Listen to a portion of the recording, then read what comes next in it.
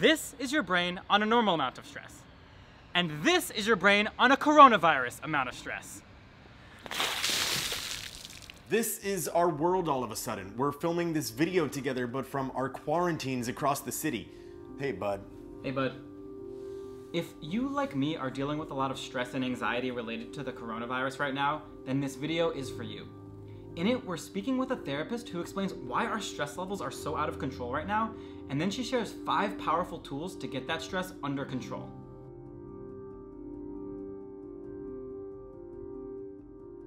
What's scaring me the most right now is how unpredictable and unknown everything is. I have one thought that leads to another and another and another, and I start to snowball. How long is this gonna go on? Will I have enough money to make it to the end? What if I get sick? What if I get sick and I don't know it and pass it on to someone else and then someone dies because of me? Do I have blood on my hands? What happens if my parents get sick? What happens if my parents get sick and I can't go to see them? What happens if this is what the world is like every year from now on and it just keeps coming back over and over and over and we're quarantined forever? I know this isn't a healthy way to think, but sometimes I can't help myself from thinking this way. I'd love to say you're overreacting, but you're not. These fears are real and we're all feeling it. New York City is a different place right now. The city is empty, the subway is empty, the streets are empty. It's eerie. People are holed up in their apartments, quarantining themselves, anxious and having no idea what to do to stay sane. That's why we called up Whitney Goodman, a licensed therapist who can explain why we're all feeling so unsettled right now and share some practical tools that we can use to manage this coronavirus-related stress. Hey, Whitney. Hey. Hey, Whitney, how are you? Hi, I'm good. So we are dealing with coronavirus right now. We're kind of quarantined in our apartments. We still have some movement, but we've never dealt with anything like this before. I don't think anyone has really dealt with anything like this before. So it's a unique time. Yeah, I think it's a super unique time. I mean, I know I've never dealt with anything like this, and I'm noticing that that's the biggest issue right now is people just aren't really sure what to do, how to act, how to feel. We're all navigating this at the same time. Obviously, you've never dealt with something like the coronavirus before, but you deal with people who are experiencing stress and anxiety all the time. So we have stressors and we have stress. We can look at the coronavirus, what's happening right now is a stressor. Whenever we interact with a stressor, we go into a generic neurobiological, physiological response that happens, and this is built in to keep us safe. Reaction is happening in the body. So this is when you're going to start to feel like heart racing, stomach aches, sweaty palms, trouble focusing, all of these different types of symptoms. I have felt all those things. This is not normal for me. Everyone is just acting differently because there's this new stress. Yeah, I think that's when we can look at some of these behaviors of like people running out and buying all like the toilet paper in the store, or I saw pictures of people buying like 30 gallons of milk. That to me, when I see that, I'm like, oh, that's a stress response.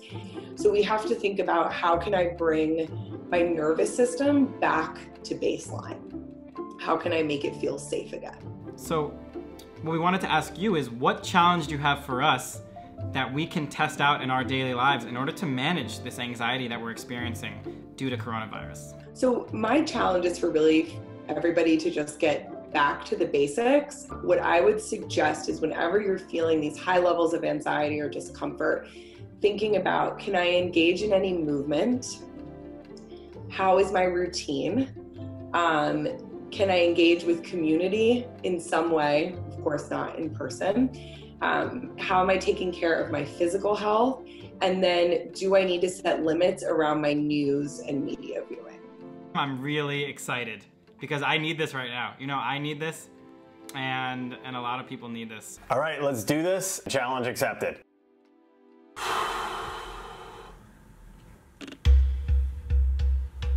I think that I'm going insane. I have not seen a physical person in at least a day. I haven't changed my clothes in 2 days and nobody knows. This sucks. Just feeling like crap. I'm feeling a bit anxious. It's like there's no ground beneath me. I'm also feeling a bit numb. I'm kind of in freak out mode again. And the stress is kind of seeping in to my sleep. Stressors create stress. Over the years, we've each developed our own coping mechanisms for managing normal stress. But right now, there's so much stress that our normal coping mechanisms are overwhelmed. The reason Whitney is suggesting 5 different tools is because in this new situation, we need new tools to bring us back to baseline. Alexa, set an alarm for 7:15 a.m. Alarm set for 7:15 a.m. tomorrow. Breakfast.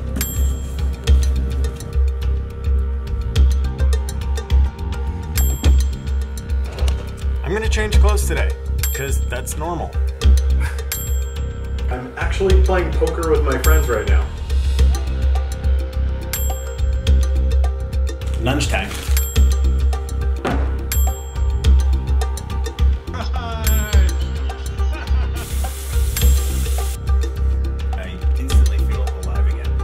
Woke up fighting the stress immediately by doing yoga with my girlfriend and all my family on a video call. I'm actually feeling fantastic. Hey guys, how did it go this week? You know, I'm definitely feeling better. I think what I've realized is this is kind of an ongoing process. There's nothing that's gonna just like make this go away because it is so real. But it does feel like, okay, there was this crazy spike in, oh my God, what's happening? And we're now kind of in figuring out what are these things that we can do to make this lifestyle work for us. It sounds like you guys did a great job in implementing some of these behaviors. Just remember that self-care is an ongoing practice and you should keep doing these things regularly. Okay. Cool, we will, I will. It's either that or go insane, so. We're all stuck in different places all over the world, but we're all in this together. This week's challenge from Whitney was a reminder that we have a lot of different tools in our toolkit, and we need to figure out which situations call for which tools. In the end, I do still have stress related to the coronavirus, and I don't think that's gonna go away completely until it does, but I finally feel like I'm able to manage that stress and I've got it a lot more under control.